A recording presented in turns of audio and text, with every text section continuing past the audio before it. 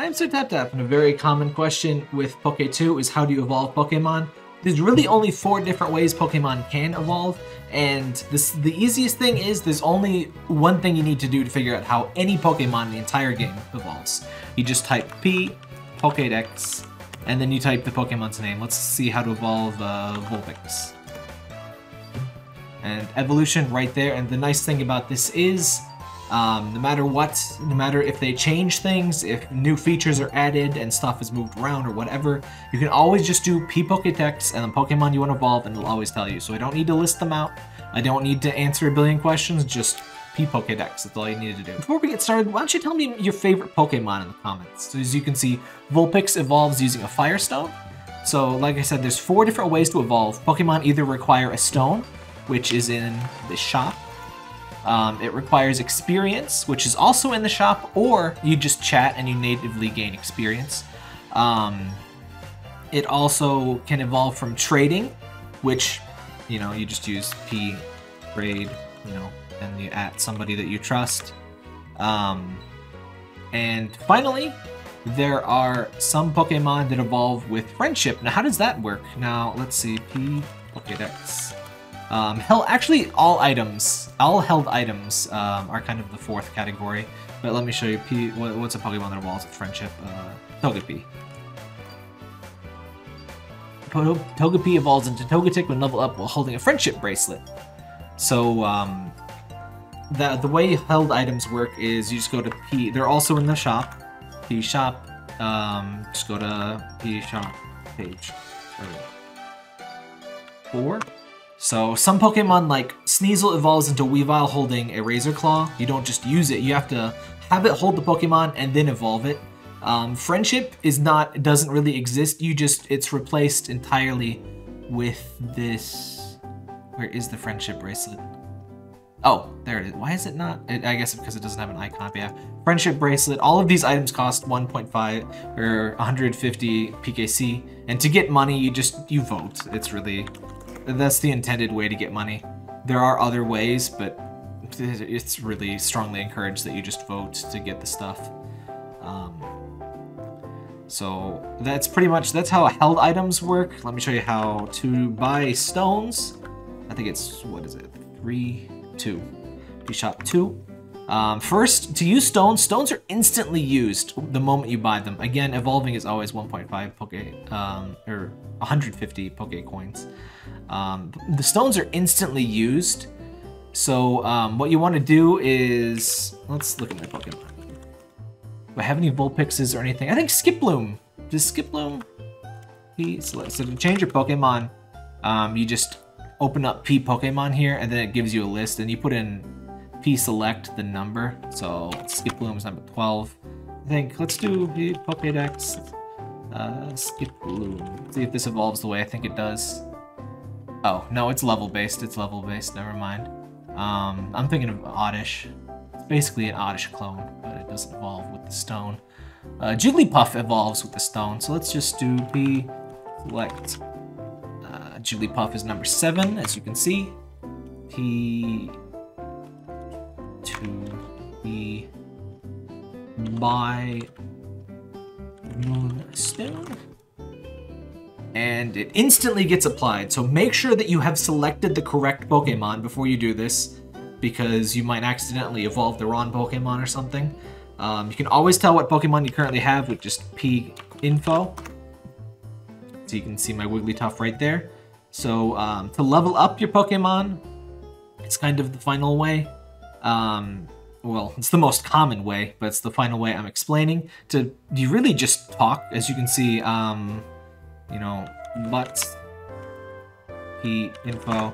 Every certain amount of time, you can only gain so much experience per second message-wise. I don't know the exact formula. I'm sure it's hidden on purpose, but as you talk in chat, and it's not only in a chat, it has to be in a server. It has to be somewhere that PokeTwo can read you. So if you redirect your spawns, but PokeTwo has read access to the whole server, PokeTwo will level you up, even if you talk outside of the spawn channel or whatever. So I can talk anywhere. I'm just kind of demonstrating it here. You can also go to P Shop 1, You can just buy rare candies directly. That's just a straight up level up. Or you can buy experience boosters that boost your experience from talking. Duels do not give experience, and neither do catching Pokemon, I believe. I mean, technically they give you the experience that just entering the chat message, but, you know, really, the thing most people never seem to have gotten about PokeTwo and the original Pokecord, it was supposed to encourage talking, and that's the reason I removed it from my server is because most people that play PokeTwo never actually talk. It's weird. It's designed to encourage talking, so I really do recommend talking like a real person with other real people, because a group back and forth conversation with multiple participants, that spawns Pokemon like crazy. If you just go ba ba ba ba ba ba ba, and you know it doesn't really spawn Pokemon. You really need a back and forth thing. All of the Pokemon bots, all of them, to varying degrees, have a thing that says, "Oh, this Sir Tap Tap idiot, this stupid moron, is just posting messages way too fast. I'm not gonna post anything." But if it sees like 10 different people going back and forth, "Hey Bob, what's going on, Bob? Oh, I'm good, Bob 1. Are you good, Bob 3? Oh, I'm good, Bob 4. Then that's when Pokemon tend to really spawn. So, evolution's pretty simple. Again, just never forget P, Pokedex. And then, oh, before I even forget, Alolan Vulpix. Did I typo that? Alolan. Oh, right. Alolan Vulpix. The last time I checked, Vulpix. Yep. So Alolan Vulpix cannot evolve right now, even though it is in the game. This is just because the bot is a work in progress and it's just not out yet. I do believe Alolan Ninetales does exist, but you just can't evolve it right now. In theory... Oh, that's weird.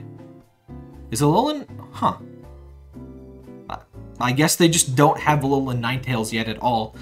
In theory, it should use an Ice Stone just like it does in normal Pokemon. But certain brand new Pokemon may just not be able to evolve yet because the bot owner has not implemented it. And you can always tell that just because P Pokedex will not show a thing. Alolan Grimer.